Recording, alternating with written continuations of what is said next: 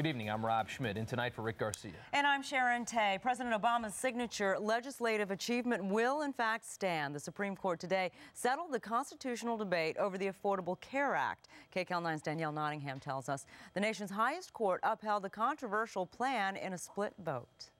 Tonight, the LAUSD has a new spending plan, but it comes with painful cuts. KCAL9's Dave Lopez explains the details.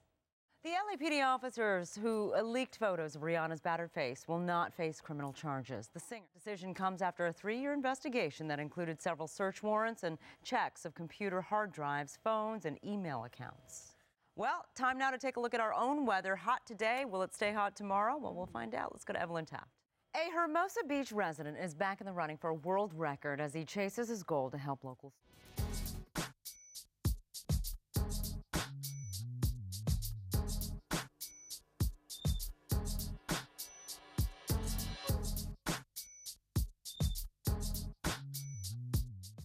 In tonight's Dine on a Dime, a cafe with a unique style. It's a place with sandwiches, salads, and a full-service salon. KCAL9's Suzanne Marquez takes us inside Hollywood's new studio and cafe. LAPD detectives are stepping up efforts to catch the so-called teardrop rapist. Investigators say he's attacked more than 36 women since 1995. KCAL9's Louisa Hodge tells us officers have canvassed a neighborhood where they believe he may be hiding. A thief has robbed some Riverside teenagers of a trailer they used to compete in robot competitions.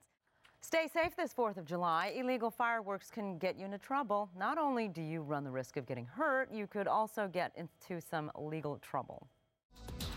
In 9 on Entertainment, The Wall Crawler is on a new adventure. The Spider-Man franchise is getting a reboot in an untold story that is expected to amaze fans. KCAL9 Good evening, I'm Rob Schmidt, and tonight for Rick Garcia. And I'm Sharon Tay. A family is demanding answers tonight after a top aide to LA City Councilman Richard Alarcon killed a man while driving a city car.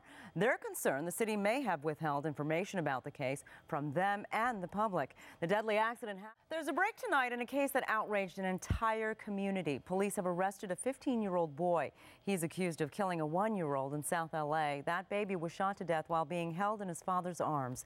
KCAL9's Juan Fernandez is live in South. Tears and screaming caught on camera today in a Fontana courtroom. A teenager accused in a violent high school hazing incident begged the judge to let him go home while his family sobbed in the background. KCAL9's Rachel Kim is live in Fontana with the new interim boss of the embattled Los Angeles County Assessor's Office is talking tonight only on KCAL9. His name is Santos Kryman. KCAL9 political reporter Dave Bryan asked him how he plans to clean up an agency whose former leaders are under investigation for widespread corruption. Dave? Well, was it a case of murder or suicide? There are still many unanswered questions in the death of a Hermosa Beach woman, as KCAL9 Serene Branson explains.